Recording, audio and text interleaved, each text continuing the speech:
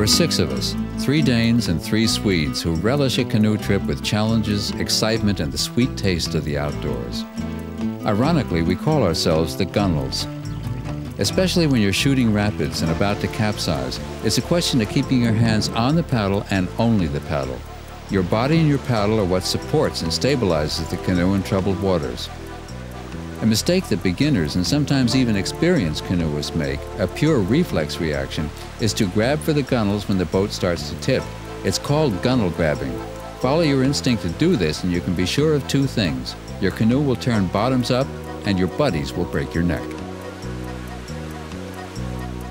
We 6 have done a lot of paddling in Scandinavia. 4 of us have also canoed in Alaska and Canada.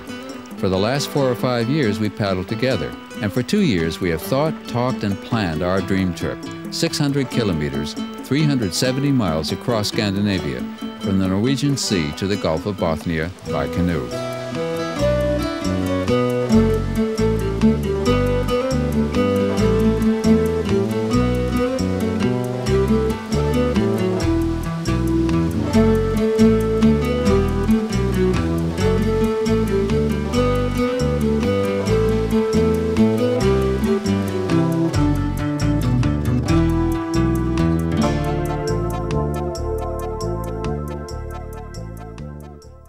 We're traveling from the Atlantic to the top of the Baltic.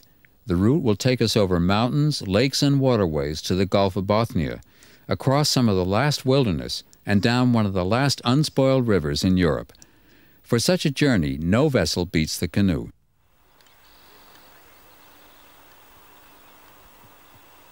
On the Atlantic coast of Norway, 220 kilometers or 137 miles north of the polar circle, lies Narvik, surrounded by mountains. We're in the land of the midnight sun. Narvik, population 20,000, is known as a port of departure for Swedish iron ore. It's Friday, June 28th. The sun hovers above day and night. We're starting our journey across from the freight harbor. The first leg is a 35-kilometer stretch of salt water into the mouth of the Skjomfjord. Here, the first big challenge awaits, a portage from the fjord up a steep mountainside to a lake some 750 meters above sea level. It's a 6-kilometer, 3.7-mile trek up to the lake, and each man has to do it, gear and all, at least twice.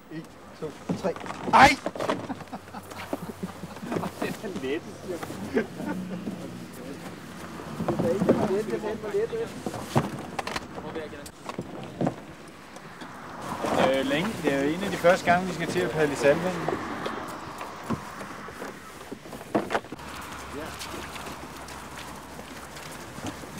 Our little expedition numbers 3 canoes, 1 Swedish, 1 Danish, and a hybrid Swede-Dane. In the Swedish canoe, Per sits up front. Per is a 21-year-old student from Gothenburg. Behind him sits Fredrik, who's 23 and an electrician from Mariestad. In the Danish canoe, Anders sits in the bow. He's from Værløse, 33 years old and a school teacher. Aft sits Klaus, 36, an electromechanic and shop foreman from Frederikssund. Finally, in the crossbreed canoe, the front paddler, Mikael, is a 35-year-old carpenter from Copenhagen. The back paddler is Johan, 30, a data engineer from Stockholm.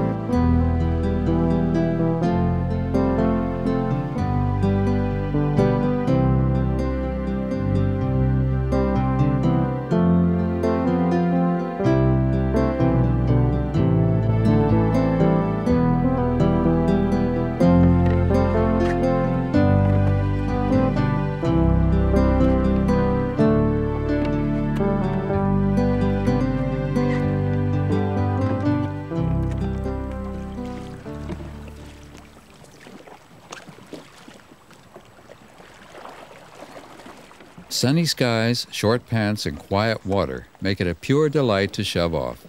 This is how a canoe trip looks in tourist brochures. Boots and all the warm clothes in our watertight barrels today are just so much extra baggage.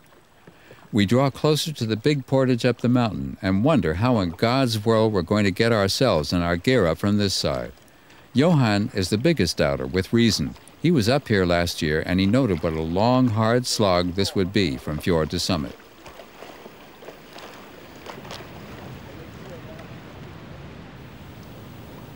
The mountains here are incredibly high and majestic. They rise more than 1,000 meters from the ocean surface, really huge and impressive. You can see the Frost Glacier from the fjord. Its highest peak is 1,744 meters, 5,720 feet above sea level.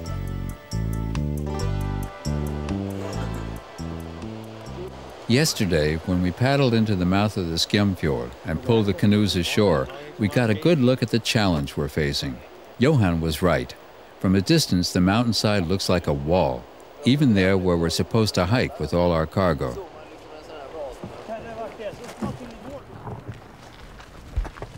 The canoes each weigh 40 kilos, 88 pounds.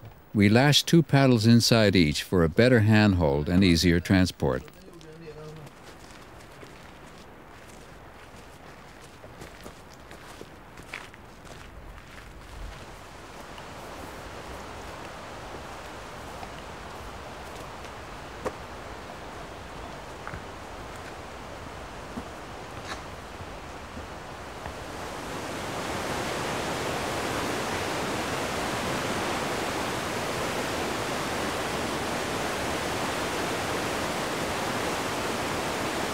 In late June, there's still a lot of snow up there.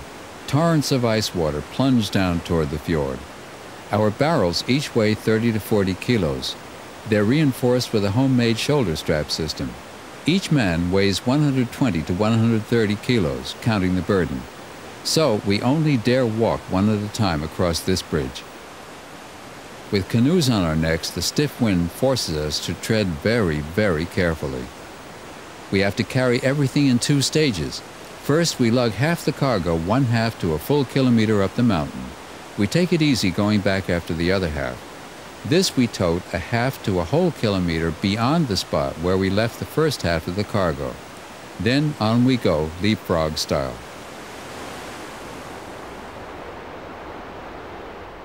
Our goal is Lake Middagsvann, 750 meters above sea level.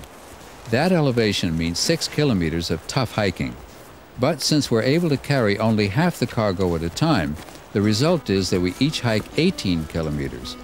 A total of 6 kilometers with the first load, plus 6 back after the rest, plus another 6 with that on our shoulders. Every man load weighs at least 40 kilos.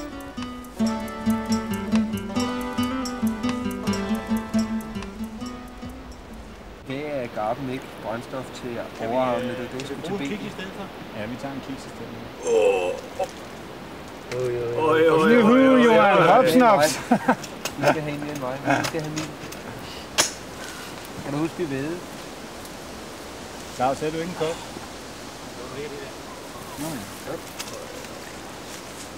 Så nu har vi al pakning her. Det er ikke noget problem, når vi går med det lette. Det farlige det, når vi har det lette forrest. Jag tycker faktiskt att måttet måste ju vara att mellan 2 cacher så måste det vara rimligt långt att gå med den tyngsta packningen. Ja. Så det tycker jag åt helvete för långt det här. Alltså. Ja. Og jeg tycker det är jobbigt att ta upp och ner pakningen. Så jag går hellre, vad ska man säga, lite längre sträckor. Jag håller med mycket, när man får upp grejerna så går man och då känns det rätt bra. Då är det rätt svårt att säga hur långt det är. För jag menar, varje steg så att säga är ju jobbigt, va? Ja. Vad var ditt förslag? Det var så att man liksom... Man hade tre sträckor, va? Eller man hade liksom 3 catcher, va? Man tog liksom en lätt tunna ifrån första och gick förbi andra till tredje, va? Men sen gick man tillbaka, hämtade mattunna, gick den med den första. Gick man ner och hämtade sin tredje tunna och så gick man upp när han dit så gick man hämtade mattunna. Och så flyttar man upp så här bara. Med jævne mellemrum, der har vi det hele samlet på et sted. Ja. Det tunga laster ska man gå först. Ja. Tunga laster. Kanot och mattunna först. Sen de som orkar gå långt med grejerna kan göra det. Men de andra kan sätta ner dem. Och så kan de gå ner och hämta en lätt tunna, egen tunna eller vad de vill. Och så gå upp med det.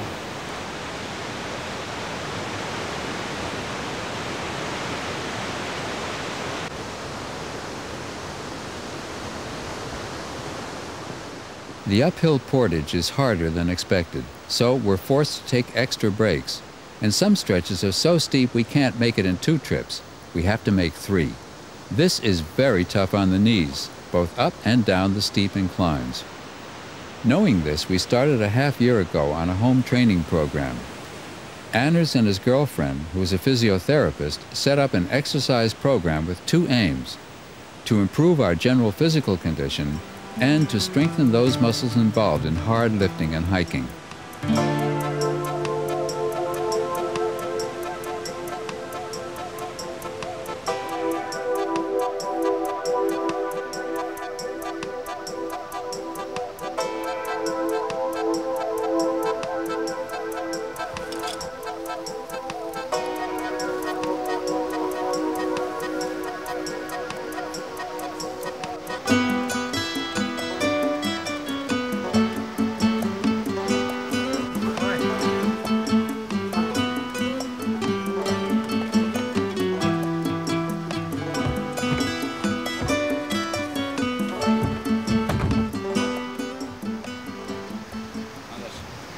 Här har du muggarna.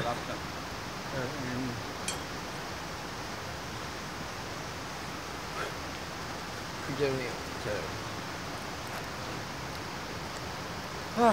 Den här jävla skogen. Nu kan vi lige så godt fortsætte. Ja. Altså, inden frokost. Det vil være lige så hårdt at komme ned. Jag tar åt den. Du, Micke. Ja, var du fint ved at vende. Ja, det er slut.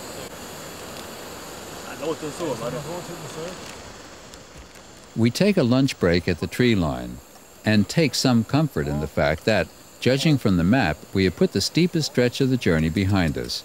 But we still only covered half the distance. Now we're 450 meters above the sea. It's beautiful here with lots of fresh cold water. The higher we go, the shorter and more bent the birch trees grow. We can feel our shoulders got too much sun yesterday, and our feet and knees are aching too.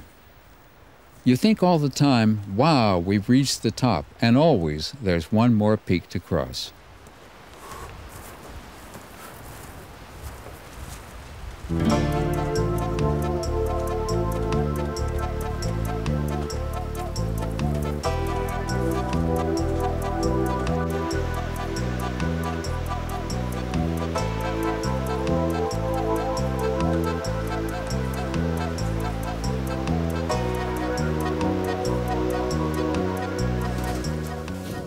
Min termometer visar 2 grader i tunneln här.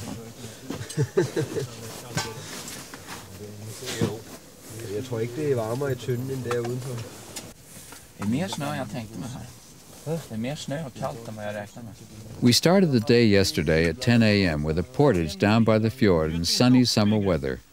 It was 1 o'clock in the morning before we could, after 14 hours of hard slogging, pitch camp here on the snow. Our 2 storm stoves burn kerosene. They're effective, easy to regulate, and turned all the way up, they soon have a pot bubbling. The paddles, stuck a half meter into the snow, double nicely as tent poles. Mikael's suggestion tonight to pitch the tent on the snow wasn't popular with everybody, but the snow provides an even floor, and we have a view over Lake Middagsvan, one of the next trials on this trip. Up goes the tent. Everybody sleeps like bears in a den. We are 750 meters, 2,460 feet above the sea. Snow is a great backsaver on portages. Instead of lugging everything, we can use the canoes as sledges. This eases the burden and lets us carry everything at once.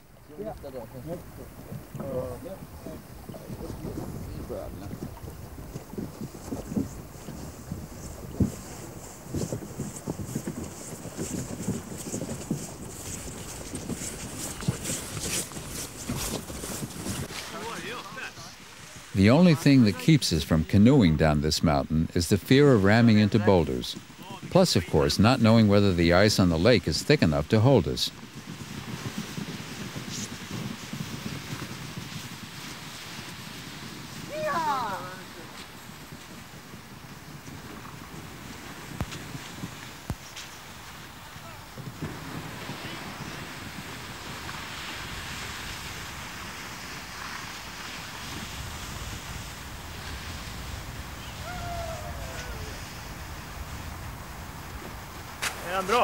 If the ice on Middagsvann can bear us and our heavily laden canoes, we can hike the 3 kilometers across the lake to the next lake, Kjordevann, and there, hopefully, we can paddle a little again before making another 3-kilometer portage to get to a bigger lake, Sirasjorda. Hopefully that won't be frozen over.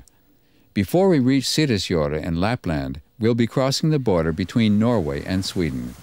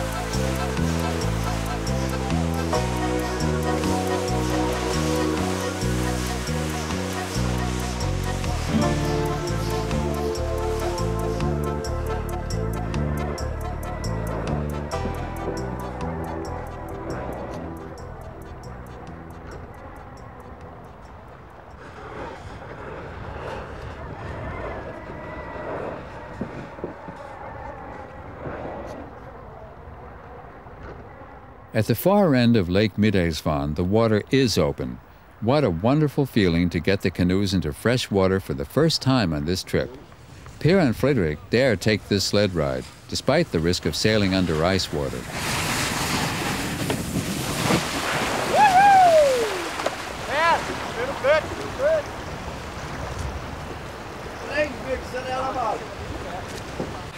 We've all gone sledding on snow, but the rest of us probably would have passed up this particular sled ride if Per and Fredrik hadn't shown it could be done.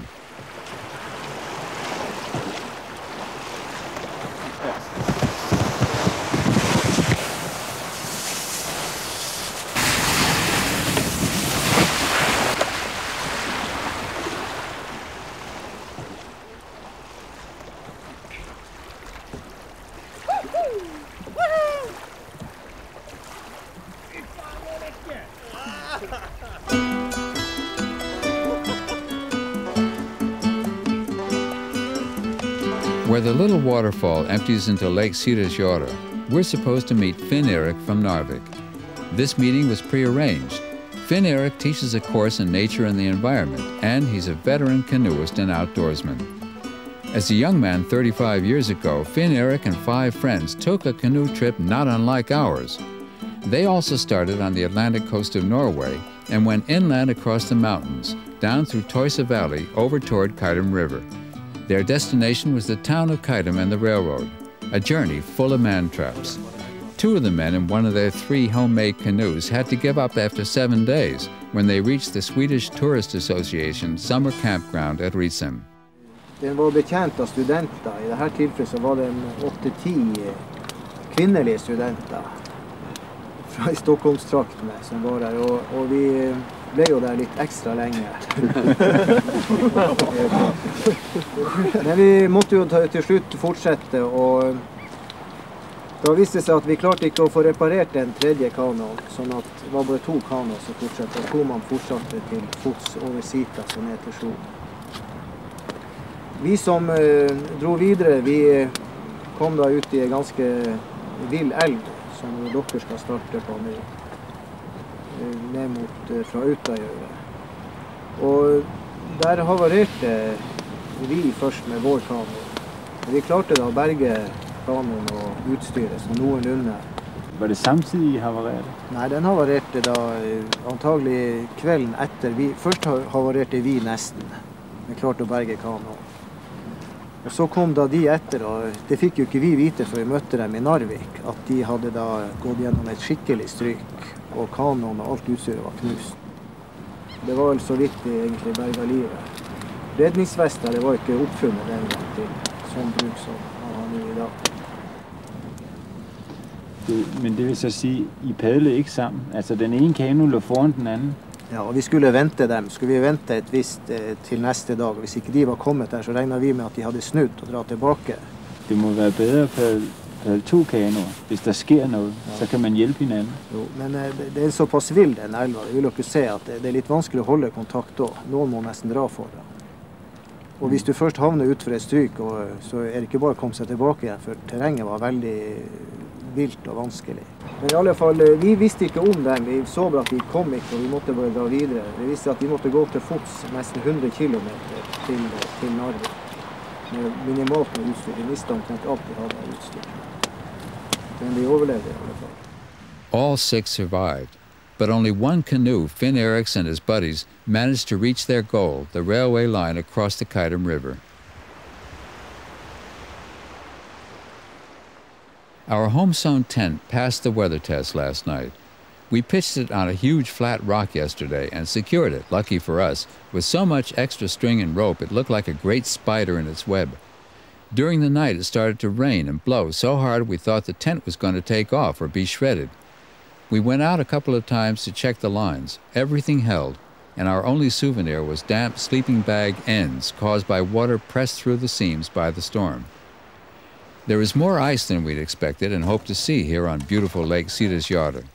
In fact, it looks as if it's completely frozen over. Because of the weather last night and this morning, we don't get started today until 2 p.m.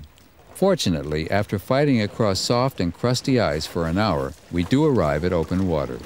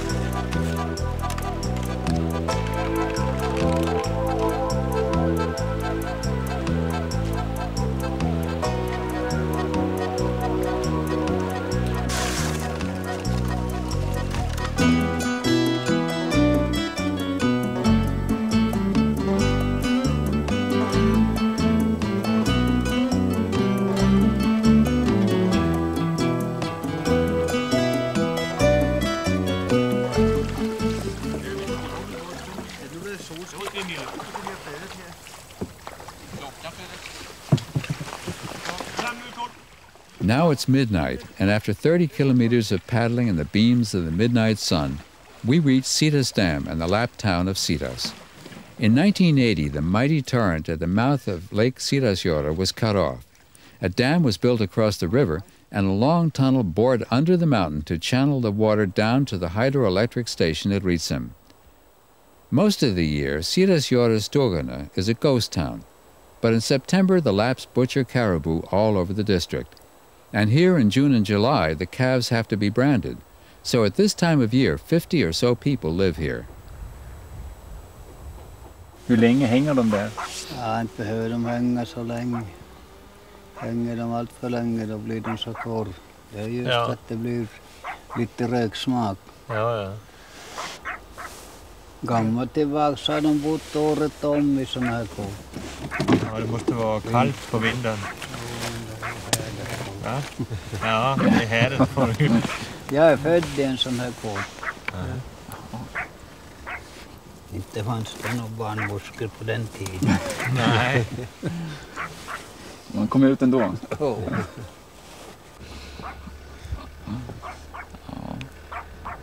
Det måste ha varit ett hårt liv. Ja, och bo året om i en kåt alltså. Jo, det har varit ett hårt liv. Men frisk. Ja, det. Och friska var de. Aldrig sjuk.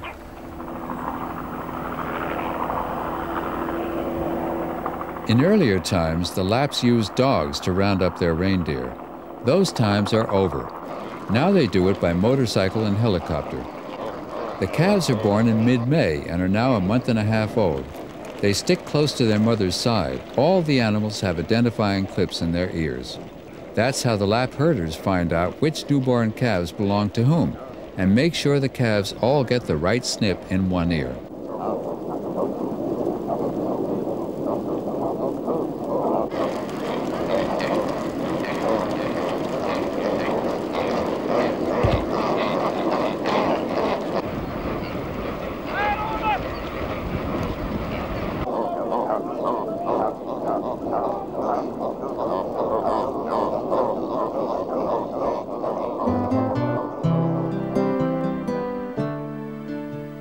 Var det en kraftig älv förr i tiden? Jo, det här var en kraftig älv. Alltid var det högvatten före midsommar. Ja, det är lite vatten nu. Det går nog dåligt att paddla, men det finns ju sälar där. Förut var det en stor älv som rann ner härifrån. Men de byggde en tunnel och förde vatten över till Ritz. Men ska de inte släppa lite vatten? Nej, de släpper inte annars än när det blir så att vattnet går över. De har byggt dammen precis. Att när det magasinet blir fyllt, det som blir över, det rinner över dammen. Men sen blir det från Autajaure neråt, där har det gått om vatten. Jag går då och paddlar med kanon. Ja. Fast det är forsrikt. Det är många forsar. Ja, det är många forsar. Ja, det är nästan forsar hela vägen. Ja, det finns ju 2 sjöar däremellan. Ja. Du tror det är forsar man kan paddla med kanot? Ja, både om man ska ha haft en sån där gummibåt då.